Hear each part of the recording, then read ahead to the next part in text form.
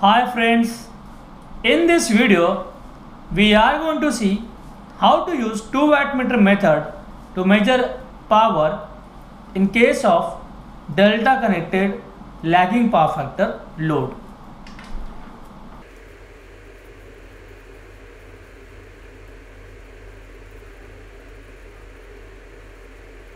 Lagging power factor means it's an inductive type of structure.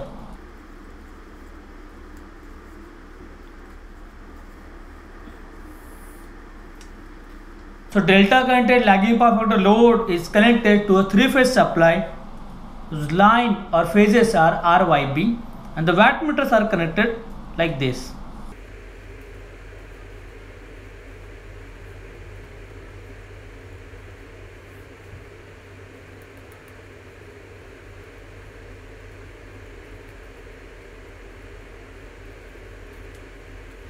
So these are wattmeters.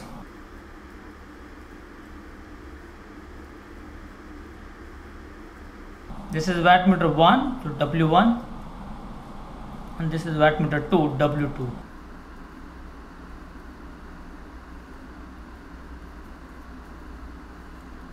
Current coil of first wattmeter is connected in series with R phase and voltage coil is connected between R and B phase.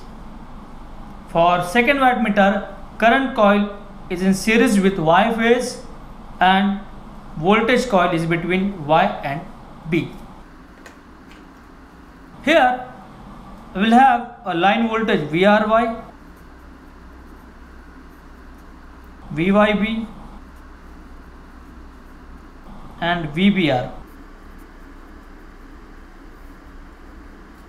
To this 3-phase supply we are going to connect delta connected lagging power factor load. So load is like this.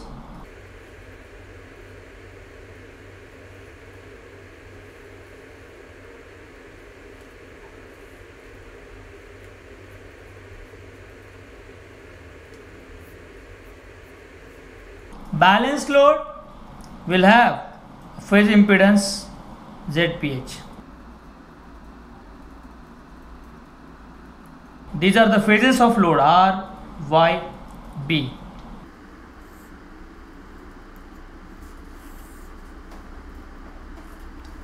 Now current carrying by this line is IR, this line it is IY and over here it is IB. Let's mark all the voltages and current at the phase side. This is a first phase and the voltage across ZPH is VRY. Y and B, this is VYB. B and R, this is VBR. Phase currents. Current carrying by this ZPH impedance is IRY. Here it is IYB. And for this phase it is IBR. Let's quickly mark all the voltages and currents. So VRY, VYB, VBR is nothing but VL, which is line voltage.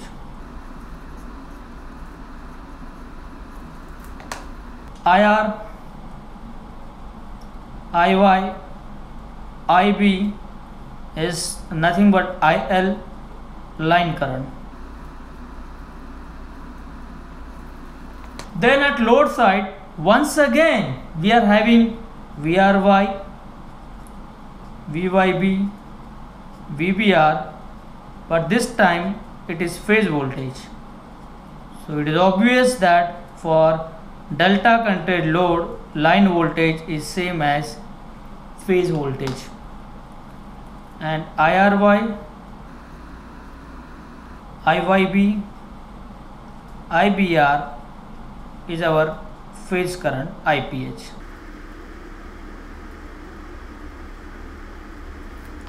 And ZPH is the phase impedance.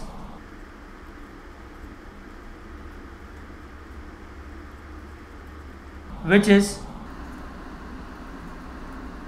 lagging power factor load.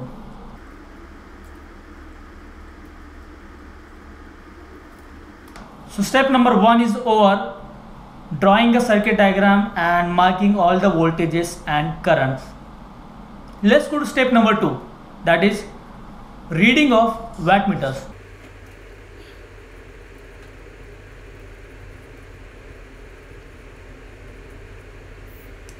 We have used 2 wattmeter method. So wattmeter 1 and wattmeter 2.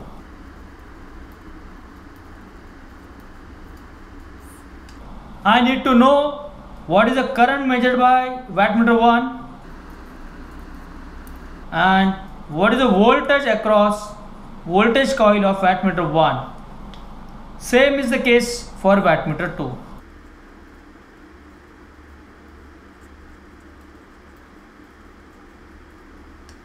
For that, let's check circuit diagram once again. It's quite obvious that current coil of wattmeter 1 will sense and measure IR.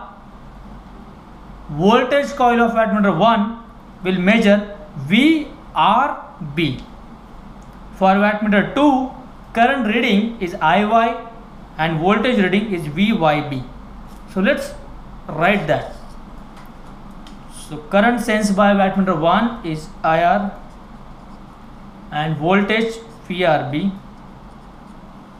Wattmeter 2, current is IY and voltage is VYB. So that I can write wattmeter 1 will have the reading W1 equal to VRB multiplied by IR multiplied by cos of angle between VRB and IR.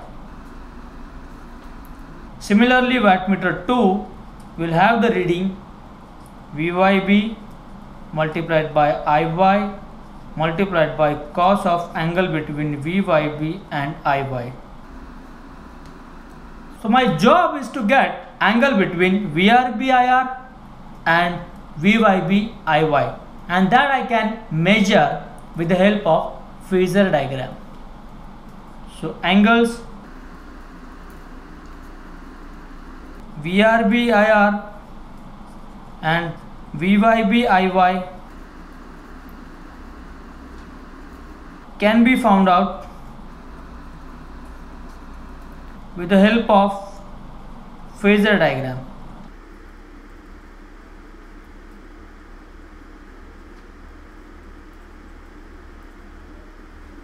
Let's draw phasor diagram now.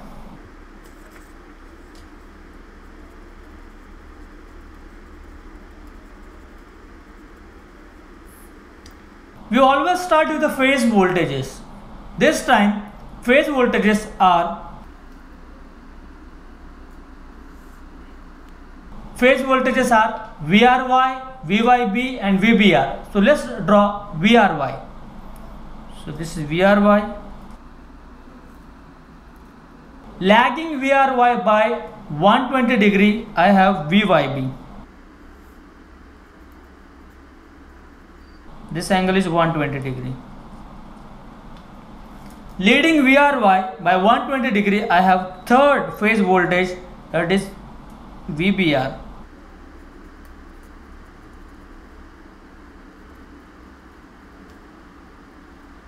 It is lagging power factor load, that means phase current lags phase voltage by angle phi. So for VRY, the phase current is IRY, lagging VRY by angle phi. IYB, lagging VYB by phi.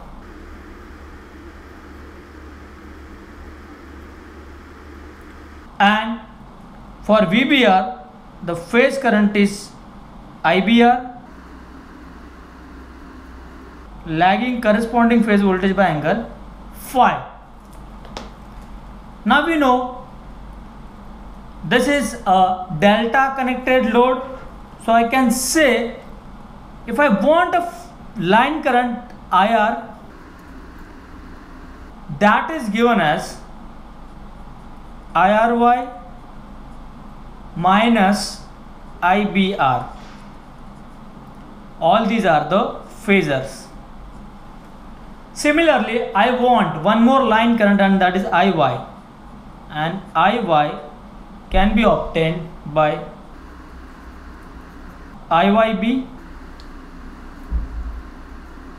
minus IRY.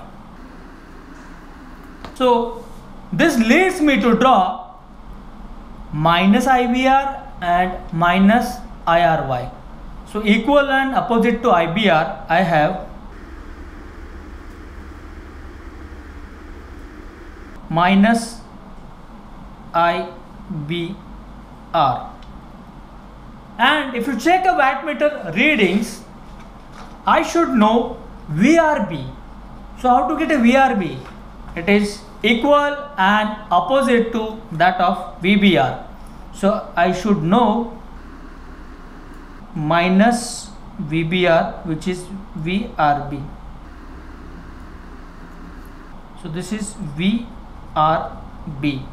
So what we have done, both the phasors minus phasors we have drawn, that gives me angle between them will remain same, equal to phi. So this is very important step. Now let's do this addition, IRY minus IBR. So minus IBR is there, IRY is already there, so I can add these two phasors.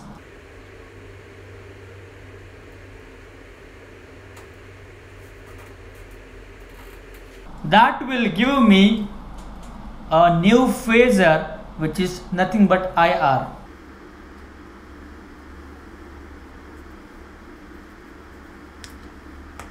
Let's do second calculation, that is IYB minus IRY. So for that I should know minus IRY. So equal and opposite to IRY, I have minus IRY.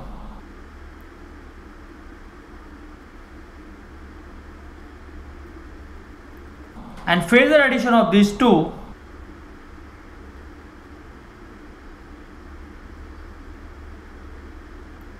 will give me one more phasor, and that phasor is nothing but IY. What are the phasors that we should know is VYB, IY, VRB, IR. So we know all these phasors. Let's find out angle between them. For that, I'll consider this IY is a line current and this IYB is a phase current. So we know the angle between them is 30 degree. Similarly, this IR is also a line current,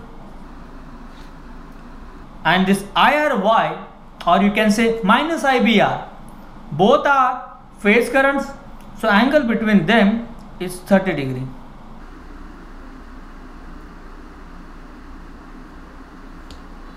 So if I see properly, I will get angle between VRB and IR equal to 30 degree minus phi, and angle between VYB and IY is 30 degree plus phi. So from the phasor diagram, I got the angles that are required for further calculation. Let's do further calculation.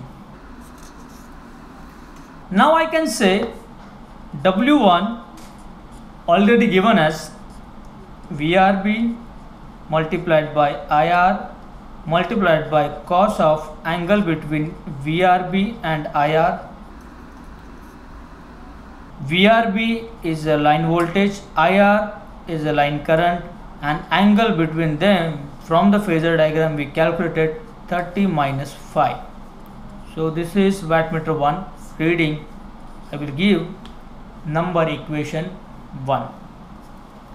Similarly, W2 is given as VYB multiplied by IY multiplied by cos of angle between them VYB and IY. So W2 is VL IL cos 30 plus 5, equation number 2. So I am getting two equations. Let's add these two equations.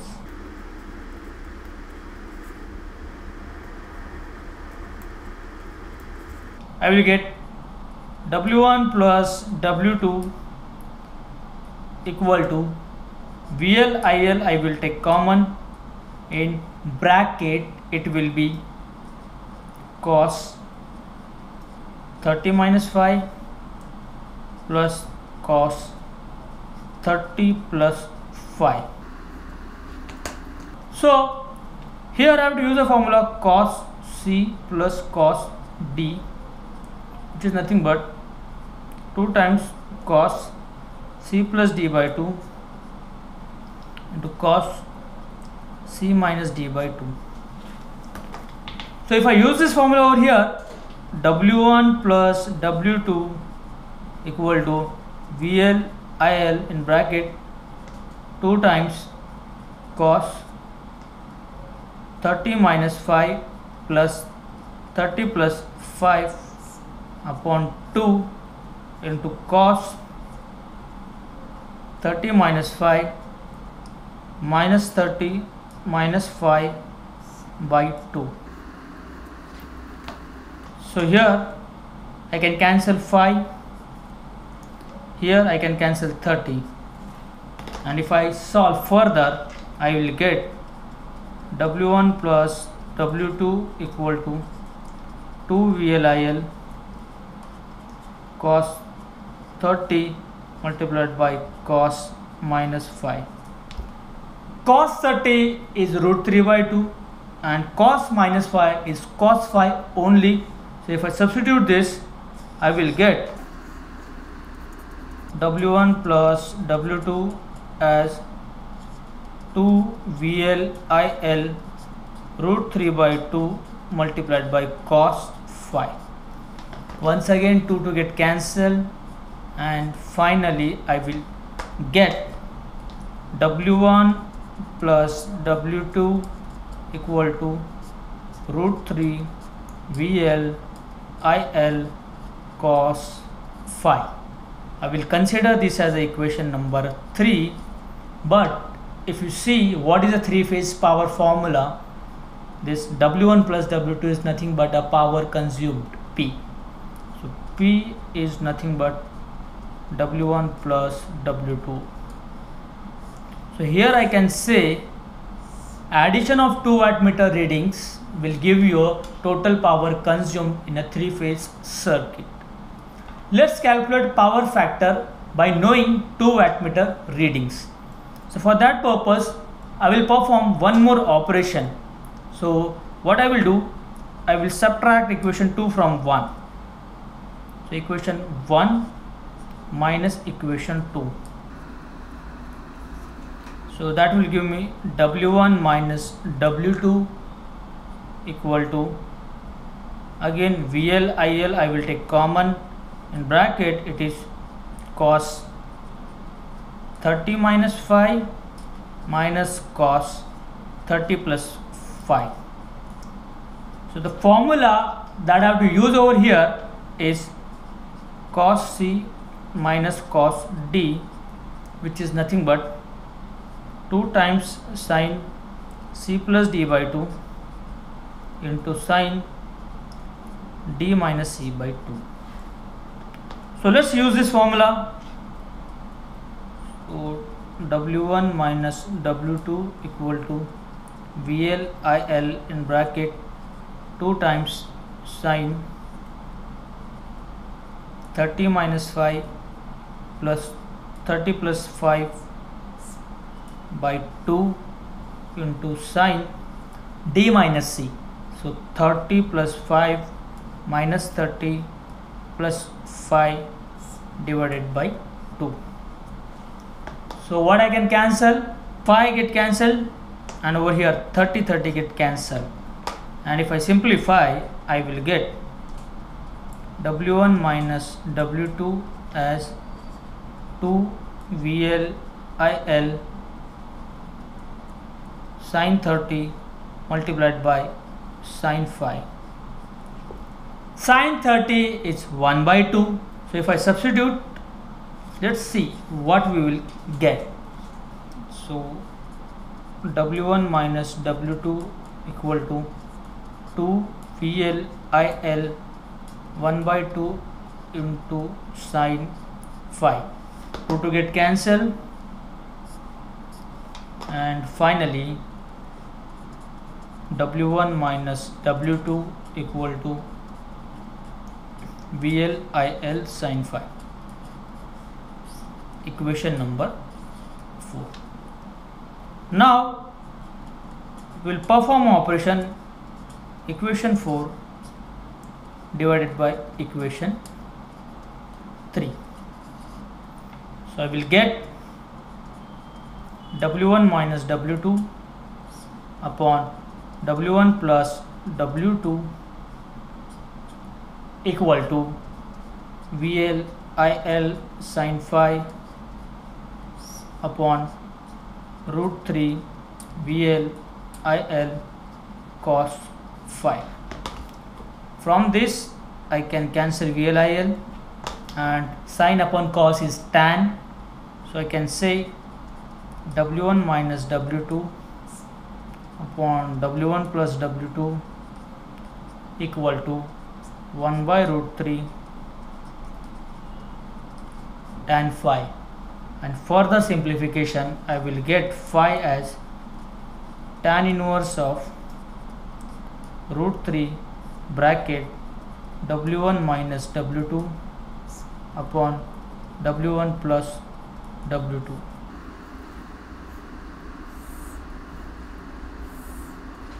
So by knowing the two wattmeters reading, I can get power factor angle from which power factor of the load can be calculated as cos phi. Thank you.